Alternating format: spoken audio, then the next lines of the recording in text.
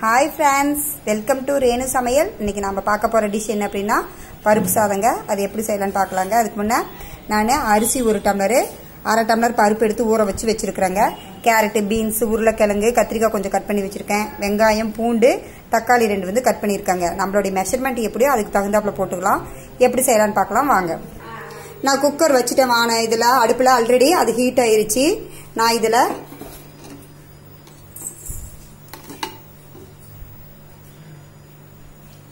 ஒரு 2 ஸ்பூன் பக்கமா நெய் விட்டுக்கறங்க ரொம்பவும் கூட வேணாம் அது விட்டா என்ன ஆகும்னா ரொம்ப கெட்டியாயிரும் சாதம் அதுக்காக இது ஒரு ஃப்ளேவர்க்காக குழந்தைங்க இருந்துச்சுன்னா நிறைய கூட சேர்த்து ஊத்துங்க பெரியவங்க இருந்தா வேணாம் அதோட கொஞ்சம் ஆயில் விட்டுக்கறேன் எந்த ஆயில் வேணாலும் நீங்க சமையல் ஆயில் எதுனாலும் ஊத்திக்கலாம் இது நல்லா காயிட்டோம் காஞ்சதும் கடுகு சீரகம் பெருங்காயம் போட்டு தாளிச்சுக்கலாம் அதே மாதிரி அது காயிட்டுங்க வெஜிடபிள்ஸ் நம்ம எது வேணாலும் எடுத்துக்கலாம் இதுல முருங்கைக்காய் சேர்த்துக்கலாம் வேற எந்த நூல்கள் சவுச்சவு இருக்குல்ல அந்த மாதிரியான காய்கறியும் இதுல சேர்த்துக்கலாம் ஒன்றும் தப்பு கிடையாது அரிசி வந்து எப்பயும் போலதான் 1 டம்ளருக்கு 1/2 டம்ளர் பருப்பு நீங்க 2 டம்ளர்னா 1 டம்ளர் எடுத்துக்கோங்க தாளிக்கிறதுக்கு கடுகு சீரகம் வரமிளகாய் இதுதான் போட்டு நம்ம இப்ப தாளிக்க போறோம் ரொம்ப ஈஸியான டிஷ் சிம்பிளா செஞ்சிடலாம் டிஃபன் பாக்ஸ் ரெசிபியும் கூட இது யூஸ் பண்ணலாம் இப்ப எண்ணெய் காஞ்சிருச்சு கொஞ்சமா கடுகு அது கொஞ்சம் பொரியட்டும்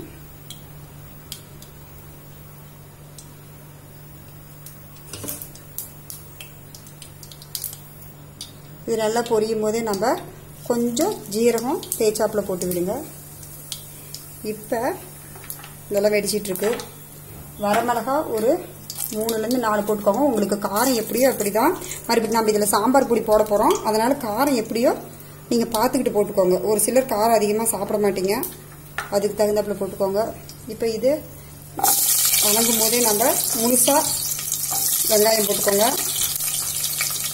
சின்ன வெங்காயம் இல்ல பெருசா இருக்குனாலும் சரி ஏன்னா இப்ப நமக்கே தெரியும் லாக்டவுன் பீரியட் எது கிடைக்குதுன்னு தெரிய மாட்டேங்குது எல்லாம் விலை அதிகமா இருக்குது இல்லையா விலை கம்மியா இருக்குது கொஞ்சம் ஒரு 2-3 டிராப் பெருங்காயம் போட்டுக்கோங்க பருப்பு குழம்பு செய்யறோம் பருப்பு மாதிரி இல்லை இருக்கு இல்லைங்களா அதனால இது நல்லா இதாகட்டும் ரொம்ப ஃப்ரை ஆகணும்லாம் இல்லை இது கூடவே நம்ம வெஜிடபிள்ஸை ஆட் பண்ணிக்கலாம் நான் இதில் அதிகமாக இன்னைக்கு உருளைக்கிழங்கு தான் போட்டிருக்கேன் ஏன்னா என் குழந்தைங்களுக்கு உருளைக்கிழங்கு தான் ரொம்ப பிடிக்கும் நான் எப்போ பருப்பு சாதம் செஞ்சாலும் உருளைக்கிழங்கு கொஞ்சம் அதிகமாக இருக்கிற மாதிரி தான் பார்த்துப்பேன் ஏன்னா நிறைய குட்டீஸ்க்கு உருளைக்கிழங்கு தான் உங்களுக்கு பிடிக்கும்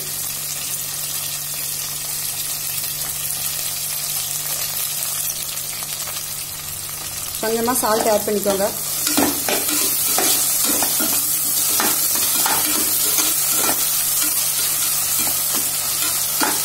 இந்த ஸ்டேஜில் நான் இப்போ கருவேப்பிலை போட்டுக்கலாம்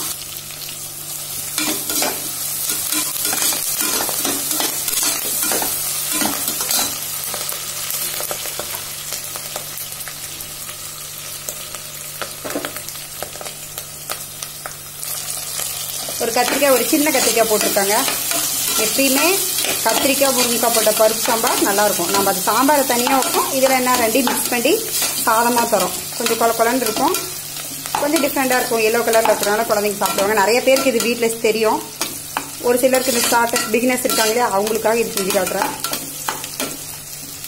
இப்போ இந்த ஸ்டேஜில் நம்ம மஞ்சத்தூள் போட்டுக்கலாம்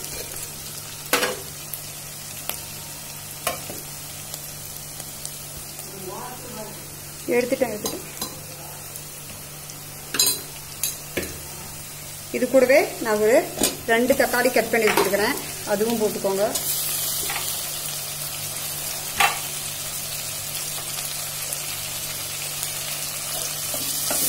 இதெல்லாம் நல்லா வணங்கி வரணுங்க அவ்வளோதான் ஒன்றும் ரொம்ப அப்படியே பிரமாதமான சமையல்லாம் இல்லை நம்ம பார்த்து செய்யறது தான்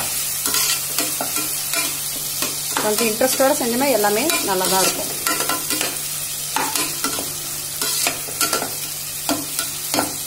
ஒரு சிலருக்கு கொலன்னு பிடிக்கலன்னா தண்ணி மெஷர்மெண்ட் நீங்க எப்பயும் போல நம்ம வெஜ் ரைஸ் இதுக்கெல்லாம் வைப்போம்னா அந்த மாதிரி கரெக்டா நீங்க வச்சுக்கோங்க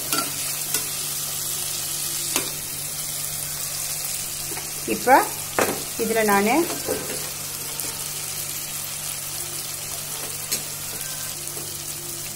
ரெண்டு ஸ்பூன் அளவுக்கு சாம்பார் பொடி போட்டுக்கிறேன் வீட்டில் செஞ்ச சாம்பார் பொடினால ஓகே கடையில் வாங்கினதுனால ஓகேங்க இதுதான் இதுக்கான மெயின். இதுவே அந்த டேஸ்ட்டே இதுதான் கொடுக்கும். சாம்பார் சாதம் அப்படி சொல்கிறோம் இல்லைங்களா, அதுக்கான இதுதான். இதை நல்லா ஒரு கரத்து பட்டிக்கோங்க. ரொம்ப தீய விட வேணாம், அந்த ஃப்ளேவர் அப்படியே இருக்கணும். இப்போ நம்ம இந்த ஸ்டேஜில் அரிசியை போட்டுக்கலாம். அரிசி போட்டாச்சு, ஒரு கிளறி விட்டுக்கோங்க. இந்த ஸ்டேஜில் சால்ட் செக் பண்ணிக்கோங்க.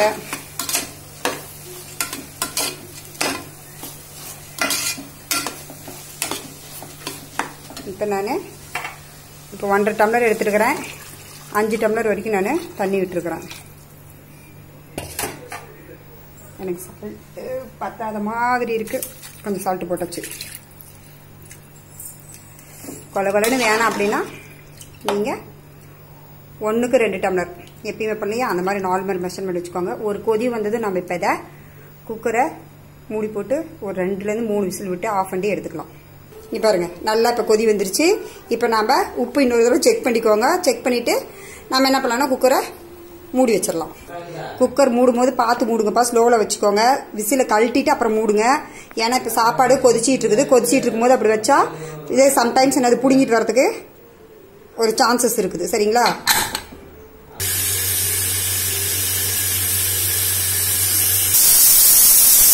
நம்மளது ஒரு விசில் அடங்கியிருக்குது. இன்னும் ஒரு 1 or 2 விசில் போதும். 2வது விசில், இது 3வது விசிலுங்க. இதுக்கு மேலே நம்ம ஸ்டவ்வை ஆஃப் பண்ணிடலாம்.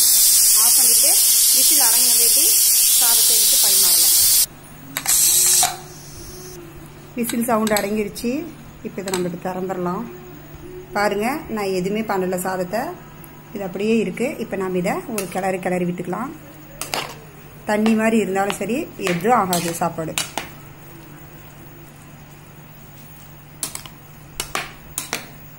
இப்படி கிண்டி விடும்போது கொலன்னு ஆயிரும். இந்த ஸ்டேஜில் கொத்தமல்லி தூவிக்கலாங்க. நம்ம இதே அரிசி பச்சரிசி புழுங்கரிசி எது வேணாலும் யூஸ் பண்ணிக்கலாம். அது ஸ்டார்டிங்கில் சொல்லலை. நான் இன்னைக்கு புழுங்கரிசி தான் யூஸ் பண்ணியிருக்கிறேன். இப்போ நம்ம இதை பிளேட்டில் சர்வ் பண்ணிக்கலாம். இங்கே பாருங்க, 2 அப்பளம், ஊறுகாய், நம்மளுடைய பருப்பு சாதம் ரெடி ஆயிடுச்சு. கன்னடாவில் சொல்லலாம் பிசிபிளாபாத்து, சாம்பார் ரைஸ் எல்லாம் ஒன்று தாங்க, வேற எதுவும் இல்லை. இதில் வேணும்னா கொஞ்சம் வெள்ளம் ஆட் பண்ணால் பிசிபிளாபாத், வேற எதுவும் இல்லை. இப்போ என்னுடைய சேனலை சப்ஸ்கிரைப் பண்ணாதீங்க, சப்ஸ்கிரைப் பண்ணுங்க. பக்கத்தில் இருக்கிற பெல் ஐக்கான் பட்டனில் ஆல்ங்கிற சிம்பிளை டச் பண்ணுங்க. லைக் பண்ணுங்க, ஷேர் பண்ணுங்க, கமெண்ட் பண்ணுங்க. தேங்க்யூ.